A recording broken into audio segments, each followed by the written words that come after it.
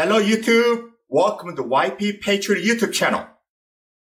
Welcome back to American First Patriot YouTube channel. Right now, one of the hottest topic breaking news is about Joe Biden classified documents finding all over places coming days and weeks. Today's video is this the end of Joe Biden presidential run in 2024? Let's watch together what CNN reporting about the crime family of Joe Biden. Biden swears by his name in politics.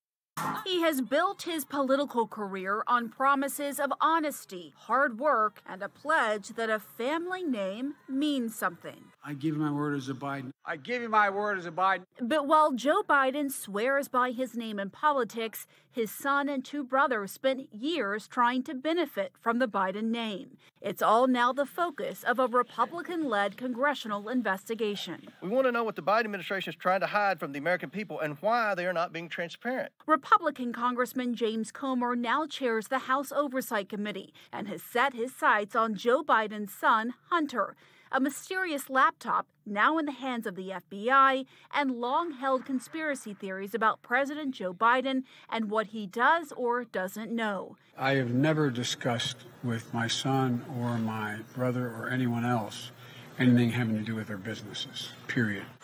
Despite his denials, a CNN review of the laptop data, as well as other public material, shows that Joe Biden did interact with some of his son's associates while serving as vice president, though it's unclear exactly what was discussed. One example, the Republican site, Miguel Alemán Magnani, a Mexican businessman and son of the former president who Hunter was trying to woo. In 2014, Alemán Magnani and his dad were photographed at the White House with then Vice President Biden. In a later email, Hunter Biden reminds Alemán Magnani of the favors he's done for him. We have been talking about business deals and partnerships for 7 years.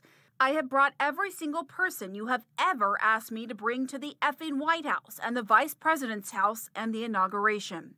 Hunter Biden bluntly acknowledged the power of the Biden name in a memoir, writing that the Ukrainian energy company Burisma, which put him on its board, considered my last name gold. I don't think that there's a lot of things that would have happened in my life that if my last name wasn't Biden. Joe Biden's brothers have repeatedly referenced him in their private dealings. Frank Biden, a developer of for-profit charter schools, has invoked his brother in trying to convince local officials to approve his projects, like in Sunrise, Florida, where he told the city in 2015 to trust his venture. Not because of Frank, but because of the honor of being the brother of a guy I think we all know and love. In 2021, at a gathering of medical professionals, he made this pledge. The bully pulpit that I have as a result of the privilege of being associated with my brother Joey. And I'll do everything in my power to support you to get the job done, to get federal dollars to your research. Frank Biden told CNN there has been zero interaction between his brother's public office and his private business, adding, "Do I engage in any way in quid pro quo on any level? Absolutely not." The last name gave credibility, initially. Healthcare entrepreneur Michael Frey told CNN Joe Biden's other brother, James, broke financial promises he made while referencing the Biden name. Frey's company filed a lawsuit alleging fraud by James Biden, who denied the claims. Frey spoke to CNN before the lawsuit settled in 2020. Everything was on the Biden name, and so we took that to heart. James Biden was also named in a lawsuit filed in July.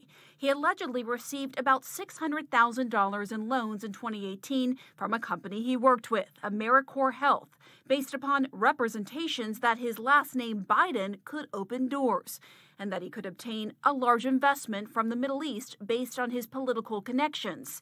The suit states that the investment was never delivered. The lawsuit was settled, though James Biden denied the allegations in court filings. He did not respond to a request for comment.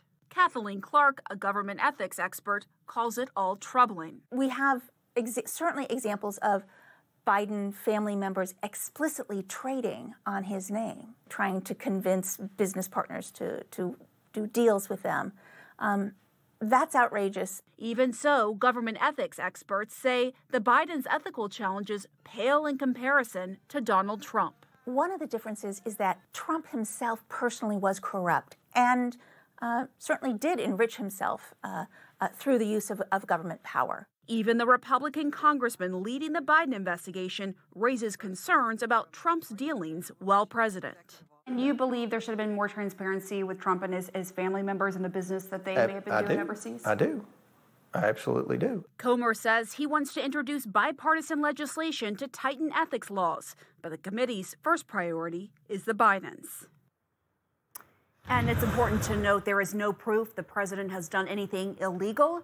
We sent the White House a list of questions, including whether the... So, what do you guys think?